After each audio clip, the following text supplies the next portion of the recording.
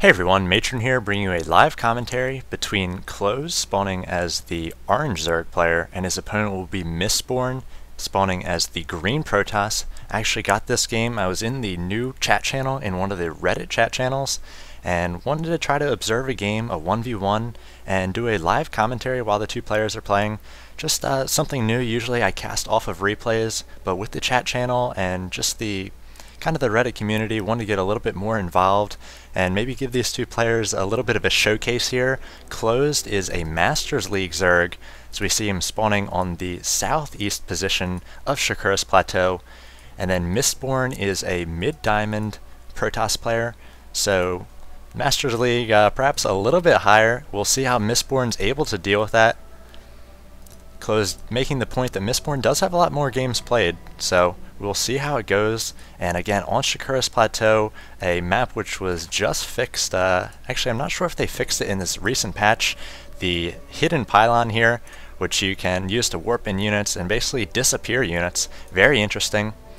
Looks like Mistborn going to be going for some sort of fast expand perhaps with this pylon down by the natural and sending out an early scout on this 4-player map. Clcsed sending his Overlord into the southwest position, so he will soon see where Mistborn is, and also sending out a very early scout for drone or for the Zerg player, even before he puts down any sort of pool or hatchery. And he might just want to see the positions. If they are on very far corner positions, he may be more liable to go for a fast expand. If they are on the close positions like they are along the southern route and with the destructible rocks in between, he may be going for a pool first. So we'll see. As he does go to the northwest corner, he is going to see that there is no Protoss there, and we'll see what building he decides to put down. He is still saving up minerals, it looks like, and perhaps now going for a fast expansion. So we do see a forge coming from Mistborn, and let's check out that probe as he makes his way over into the base of the Zerg player. And he's going to be seeing this hatchery go down momentarily. 300 minerals about to hit, and he might be able to get a block here if he can get a pylon down. And oh yes, he does block that hatchery. So Clcsed bemoaning that fact, but Mistborn moves the probe a little bit too far there. And wow, so that hatchery will go down, but Mistborn does have the forge finished, so he can put down a pylon and perhaps force Clcsed to cancel this hatchery. Clcsed still no spawning pool yet, so just droning up, throw up the production tab. Just has nothing but that hatchery coming, and now we'll see what Mistborn chooses to do with this probe. Looks like he's going to dive into the base of his opponent, maybe check the pool timing. Pool just now going up about a quarter of the way complete, and Mistborn going for a forge first. No cannons yet, and getting down a fast nexus as well. So needs to use a little bit of that chrono boost on the nexus, get out a few more probes, hoping to keep pace with the Zerg economy, and I really think that he's going to be able to do it, as both of the Nexus and the hatchery pretty close together. The hatchery will finish about 25 units at a time faster, and now Clcsed perhaps going to be patrolling that drone, trying to prevent any sort of pylon wall off. It does now take 3 pylons to, or at least 3 buildings to block a ramp completely. They did patch most of the maps so that that is the case now. We do see the spawning pool come up. Clcsed a little bit late on the gas, so we will not be able to get speed out quite yet, and it looks like he has a queen, 2 queens on the way for these hatcheries, so hoping to macro up.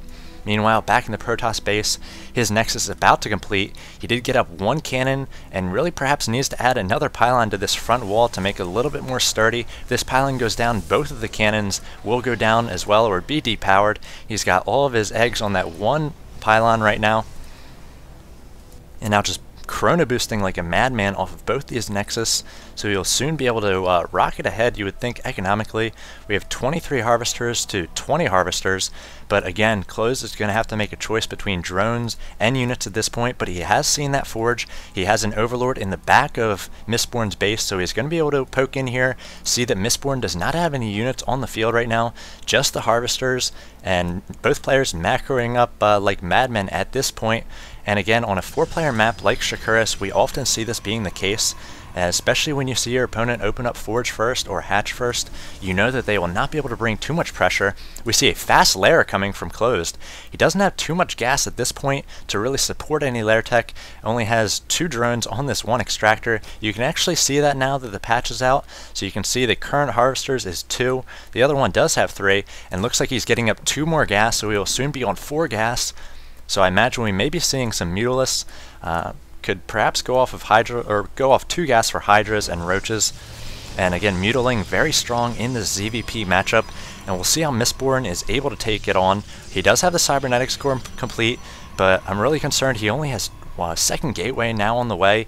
Again, no units, really needs to be creating some sort of units. If anything, maybe just a sentry to try to wall off with a force field at his front door. And now we see Clcsed getting up and running on these gas. And again, needs to get these gas fully saturated. He is now getting up Hydras, so very interesting tech choice. He does not have very good spread on his creep quite yet. He has not put down any tumors, and the Hydras are going to be tough to move around this large map without creep. One thing he could do is, because of these 2 players are both in the southern position, their bases are connected by those destructible rocks, so he could bring a number of overlords between the 2 bases, have them start spewing creep, and then make a quick creep highway over to his opponent's base, take down the rocks, and maybe make it in there in time. Or before any sort of Mistborn units can come out. Mistborn adding a number of gateways now, will soon be on 5 gates and a Stargate. And if we check the income of both players, very even, 38 to 41. And again, the mineral and the gas pretty even as well. See if Clcsed finally got an extra harvester on the gas. He did not, but doing a decent job macroing up. Energy on the queen's not too high, 10 extra energy or so at this point. Not a huge deal, about 8 minutes into the game. Very low on his other queen as well. Actually gets like a 3rd queen, and he's going to start that creep spread.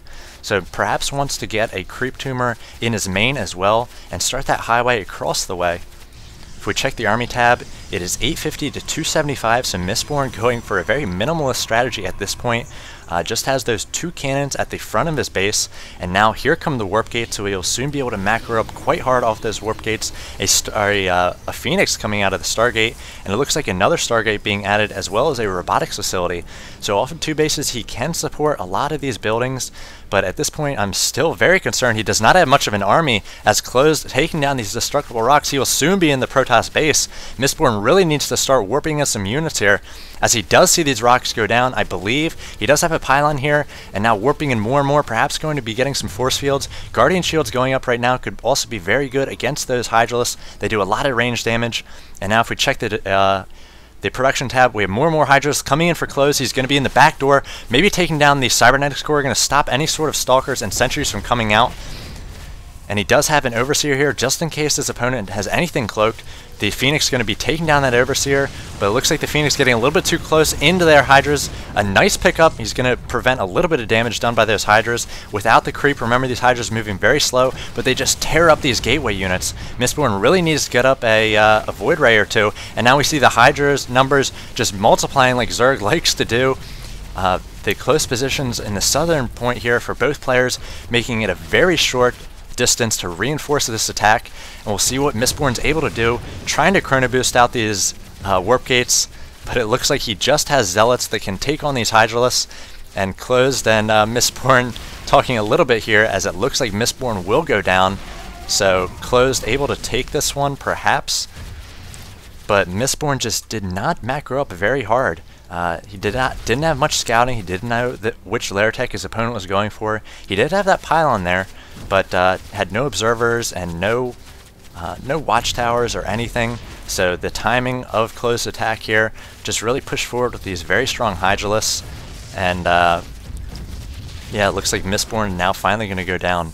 So I like the initial build here for Mistborn. He got his economy up and running very quickly, but like most players at this level have a little bit trouble with their macro, and that's what separates the great players, the Masters League players, from the Diamond League at this point.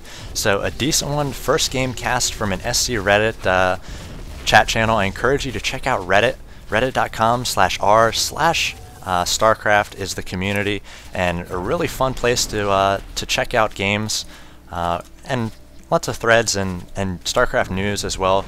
Sort of like Team Liquid, but it's mostly just links, upvotes, downvotes, and hopefully getting more involved with the community here and streaming some more games, some 1v1 games I can find out of the channel here. So thanks for watching this one. Take care.